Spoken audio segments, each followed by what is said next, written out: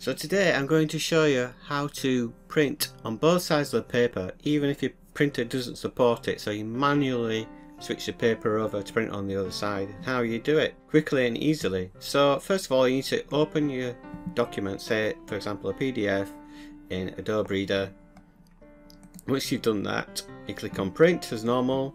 Now instead of printing all 4 pages one after the other, simplex one-sided, you click on more options, and what you do is select odd pages only.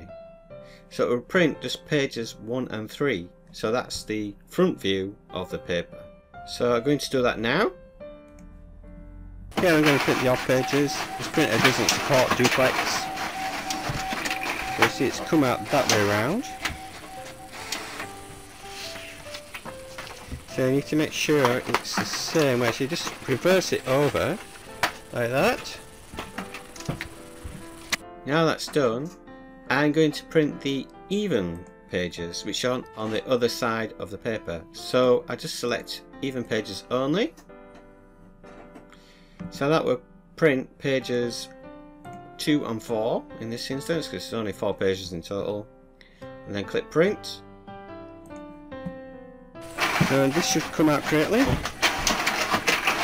You see it's always picking the top page.